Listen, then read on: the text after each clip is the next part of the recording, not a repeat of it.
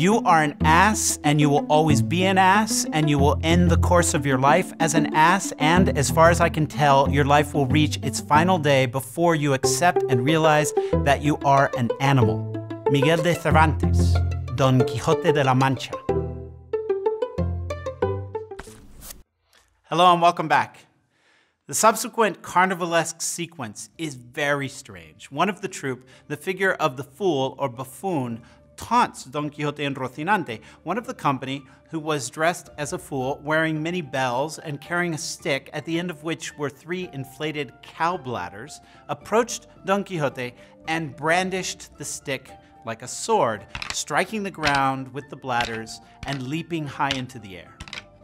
Startled, Rocinante took off across the field. Sancho gets off his ass to assist his master, but both the knight and Rocinante are already flat on the ground. Now the narrator describes the fool as the dancing demon with the bladders, who then steals Sancho's ass, making him fly across the countryside toward the town where the festival was to be held. Did you know? According to Mikhail Bakhtin, popular carnivalesque culture, thanks to its irreverent subversion of all things official and sacred, provided the ideological basis for the modern realist novel. Sancho is traumatized.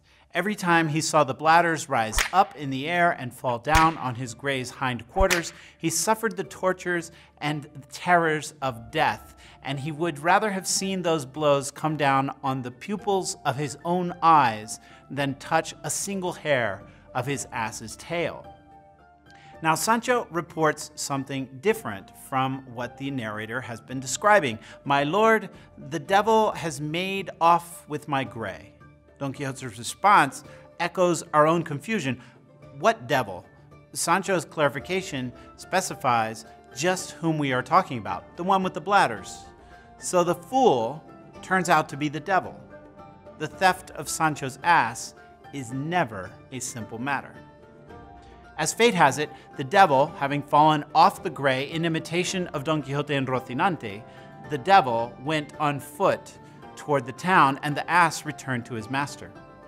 Nevertheless, Don Quixote promises revenge. It would be well to avenge the transgression of that devil by punishing someone in the wagon, even if it's the emperor himself. Who robbed Sancho's gray in part 2? A. The devil. B. The jester. C. They're the same. Correct answer, C. They're the same. The troupe, however, is ready for him and prepare to shower him with stones. Sancho advises against the attack. You should consider that there is more rashness than courage in a single man attacking an army which has death in it and emperors fighting in person. We might expect Don Quixote to say something like, "I am equal to 100. Instead, he observes that since their enemies are not knights, it's up to Sancho to attack them. Sancho refuses, using moral language. "There's no reason, my lord, to take revenge on anybody, since it's not right for a good Christian to avenge affronts. My desire is to live peaceably all the days of my life that heaven will bestow me." Don Quixote accepts this logic. "That being your decision, good Sancho, wise Sancho, Christian Sancho, and sincere Sancho, let's leave these phantoms and return to seeking better and more appropriate adventures." The narrator agrees. Thanks be given to the salutary advice offered by Sancho Panza to his master. That's all for now. We'll see each other in our next video. Don't miss out on the adventures of the ingenious gentleman Don Quixote de la Mancha. To enroll in the course, click on the novel. To subscribe to our YouTube channel, click on Don Quixote. To watch more videos, click on Dulcinea. And to follow us on our social media, click on Sancho Panza.